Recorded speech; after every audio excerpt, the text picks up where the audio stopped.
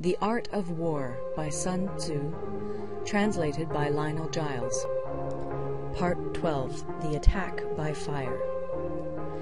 Sun Tzu said, "There are 5 ways of attacking with fire. The first is to burn soldiers in their camp. The second is to burn stores. The third is to burn baggage trains. The fourth is to burn arsenals and magazines. The fifth is to hurl dropping fire amongst the enemy." In order to carry out an attack, we must have means available. The material for raising fire should always be kept in readiness. There is a proper season for making attacks with fire, and special days for starting a conflagration. The proper season is when the weather is very dry. The special days are those when the moon is in the constellations of the sieve, the wall, the wing, or the crossbar, for these 4 are all days of rising wind. In attacking with fire, one should be prepared to meet 5 possible developments. 1. When fire breaks out inside to enemy's camp, respond at once with an attack from without. 2. If there is an outbreak of fire, but the enemy's soldiers remain quiet, bide your time and do not attack. 3. When the force of the flames has reached its height, follow it up with an attack, if that is practicable. If not, stay where you are. 4. If it is possible to make an assault with fire from without, do not wait for it to break out within, but deliver your attack at a favorable moment. 5. When you start a fire, be to windward of it. Do not attack from the leeward. A wind that rises in the daytime lasts long, but a night breeze soon falls. In every army, the 5 developments connected with fire must be known, the movements of the stars calculated, and a watch kept for the proper days. Hence, those who use fire as an aid to the attack show intelligence. Those who use water as an aid to the attack gain an accession of strength. By means of water, an enemy may be intercepted, but not robbed of all his belongings. Unhappy is the fate of one who tries to win his battles and succeed in his attacks without cultivating the spirit of enterprise, for the result is a waste of time and general stagnation. Hence the saying, "The enlightened ruler lays his plans well ahead. The good general cultivates his resources." Move not unless you see an advantage. Use not your troops unless there is something to be gained. Fight not unless the position is critical. No ruler should put troops into the field merely to gratify his own spleen. No general should fight a battle simply out of pique. If it is to your advantage, make a forward move. If not, stay where you are. Anger may in time change to gladness. Vexation may be succeeded by content. But a kingdom that has once been destroyed can never come again into being, nor can the dead ever be brought back to life. Hence the enlightened ruler is heedful, and the good general full of caution. This is the way to keep a country at peace and an army intact. End of Part 12. Part 13. The Use of Spies.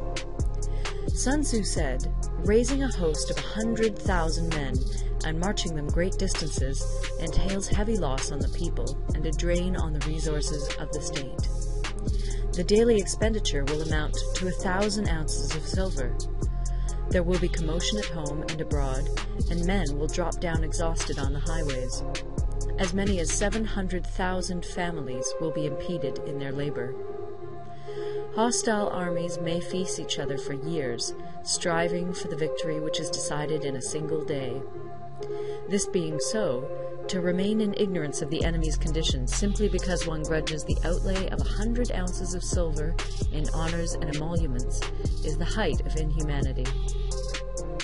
One who acts thus is no leader of men, no present help to his sovereign, no master of victory. Thus, what enables the wise sovereign and the good general to strike and conquer and achieve things beyond the reach of ordinary men is foreknowledge. Now, this foreknowledge cannot be elicited from spirits. It cannot be obtained inductively from experience, nor by any deductive calculation. Knowledge of the enemy's dispositions can only be obtained from other men. Hence the use of spies, of whom there are 5 classes. 1. Local spies. 2. Inward spies. 3. Converted spies. 4. Doomed spies. 5. Surviving spies. When these 5 kinds of spy are all at work, none can discover the secret system. This is called divine manipulation of the threads. It is the sovereign's most precious faculty. Having local spies means employing the services of the inhabitants of a district. Having inward spies, making use of officials of the enemy. Having converted spies, getting hold of the enemy's spies and using them for our own purposes. Having doomed spies, doing certain things openly for purposes of deception, and allowing our spies to know of them and report them to the enemy. Surviving spies, finally, are those who bring back news from the enemy's camp. Hence it is that none in the whole army are more intimate relations to be maintained than with spies. None should be more liberally rewarded. In no other business should greater secrecy be preserved. Spies cannot be usefully employed without a certain intuitive sagacity. They cannot be properly managed without benevolence and straightforwardness. Without subtle ingenuity of mind, one cannot make certain of the truth of their reports. Be subtle, and use your spies for every kind of business. If a secret piece of news is divulged by a spy before the time is ripe, he must be put to death together with the man to whom the secret was told. Whether the object be to crush an army, to storm a city, or to assassinate an individual, it is always necessary to begin by finding out the names of the attendants, the aides-de-camp, and doorkeepers and sentries of the general in command. Our spies must be commissioned to ascertain these. The enemy's spies, who have come to spy on us, must be sought out, tempted with bribes, led away, and comfortably housed. Thus they will become converted spies and available for our service. It is through the information brought by the converted spy that we are able to acquire and employ local and inward spies. It is owing to this information again that we can cause the doomed spy to carry false tidings to the enemy. Lastly, it is by this information that the surviving spy can be used on appointed occasions. The end and aim of spying in all its 5 varieties is knowledge of the enemy, and this knowledge can only be derived in the first instance from the converted spy. Hence it is essential that the converted spy be treated with the utmost liberality. Of old, the rise of the Yin dynasty was due to Yi Qi, who had served under the Xia. Likewise, the rise of the Chu dynasty was due to Liu Ya, who had served under the Yin. Hence, it is only the enlightened ruler and the wise general who will use the highest intelligence of the army for purposes of spying, and thereby they achieve great results. Spies are a most important element in water, because on them depends an army's ability to move.